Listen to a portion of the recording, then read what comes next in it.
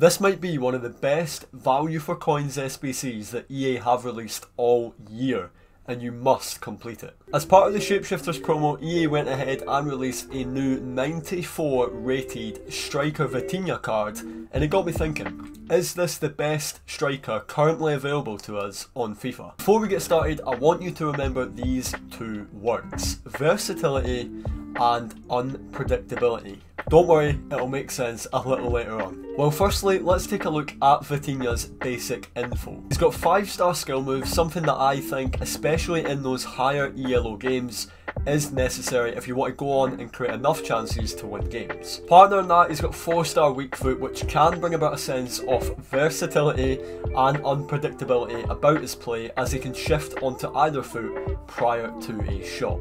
And finally, he's 5'8", has the lean body type and the explosive accelerate type as well, which means he is going to feel untouchable in game. Not to mention that he represents a top 5 nation in Portugal and plays for a top 5 league team in PSG. This means that he's going to be able to link to some of the most meta cards on the game right now, such as Kylian Mbappe and Rafael Leao. Coming into the actual in-game stats now, the ones that stand out for me are the 96 agility, 90 finishing and 94 shot power. Having such high agility relates back to that feeling of him being untouchable, and if you're someone who utilises left stick dribbling, then it's going to be very, very hard to take the ball off him. But of course, we want to determine his ability to play as a striker, and having those high shooting stats definitely helps. His shooting inside the box is going to feel all but perfect, and if you're someone who can utilise green time shooting, then it's going to be very rare that you miss an opportunity with this guy.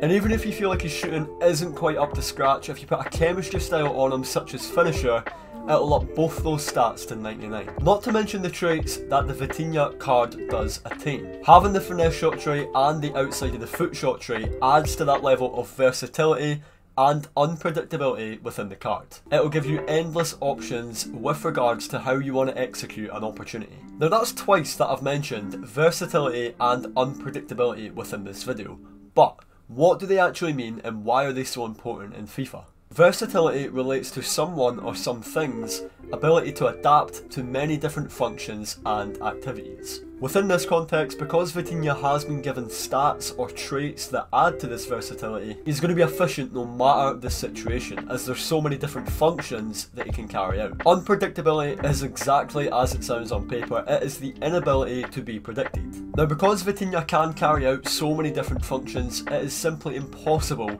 for your opponent to react to all of them at the same time. Take for example a striker who is only efficient when carrying out finesse shots. Your opponent over time will start to read this very easily and you'll be left with no other options. Or take a striker who is only efficient on their strong foot. Again, your opponent over time is going to notice this and start to combat against it. But the Vitinha card has the ability to carry out both these things, and therefore it is unpredictable what action he's going to carry out. Now, similar to any SBC, the Vitinha card does have requirements and a time limit on how long you have to complete it. Now, at the time of uploading this video, the SBC does only have a few days left, meaning you don't have too much longer to complete the card. But if you do have the coins or the fodder within your club, I would definitely recommend completing this card. The SBC is coming in at around 250,000 coins, but if you have fodder in your club, like mentioned previously, you can knock quite a fair chunk off that. The first segment of the SBC requires you to submit an 86 rated squad with one of the players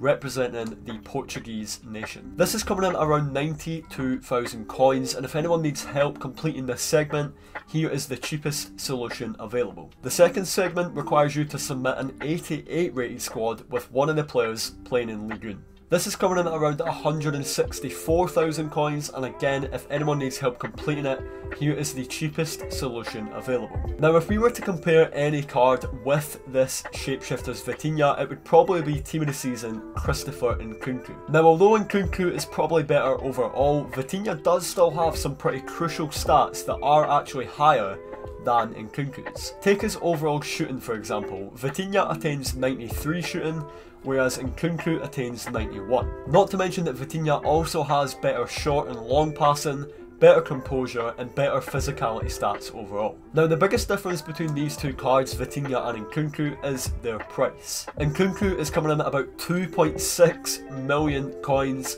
whereas Vitinha is coming in at about 250,000 coins, as mentioned previously. Now when you compare the price and stats of these two cards, either Nkunku is extremely overpriced or Vitinha is just an absolute steal, and in my opinion, I'm more leaning towards the latter. An insane SBC released by EA, and it's going to be a challenge to keep him quiet.